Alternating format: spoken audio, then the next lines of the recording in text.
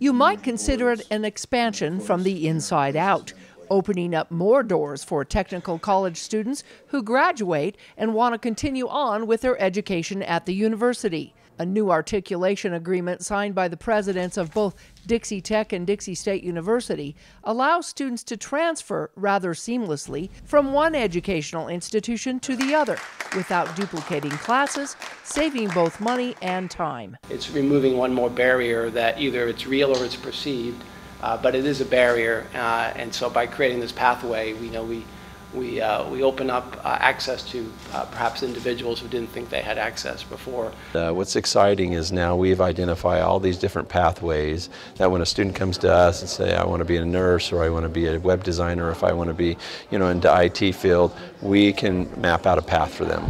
This gives students the best of both worlds. They can come to Dixie Tech, get a marketable skill, they can go straight to work and do really well.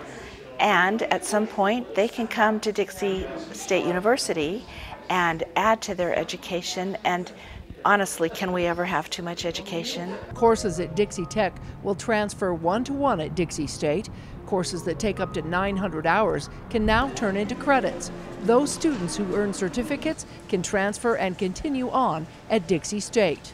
So I think a lot of students who start at the community college do it for many reasons. A lot of it's financial, and they want to know what the stepping stone is and how do they get to the four-year degree and what does it look like. And I think it's just, again, demystifying and creating awareness of, yes, your credits transfer and this is how they transfer. The new memorandum of understanding currently impacts students who are studying in several fields, including nursing. We have IT, lots of classes for IT, digital media design, drafting, and pharmacy.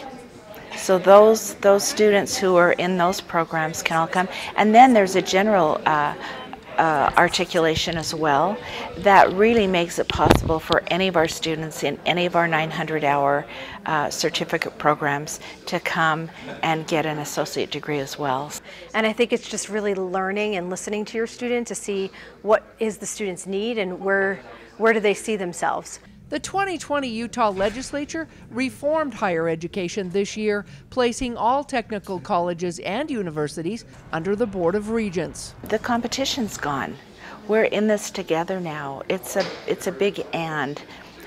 We will be thrilled with funding that goes to Dixie State University. I think they'll be equally thrilled for funding that comes to Dixie Tech, because we're in it together and we're in it for the students. We can talk with one another. We've always worked well together, and now we're just under the same system, and so that we will have more opportunities to collaborate with one another. Over the next 9 months, both entities will work on a marketing campaign to get the word out, letting students know their options.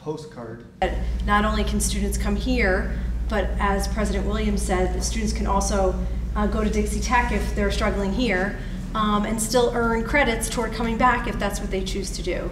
And I think when you have a traditional institution and a technical institution that can come together, gain understanding, really appreciate what the other has to offer, and you can communicate that to students, what a win.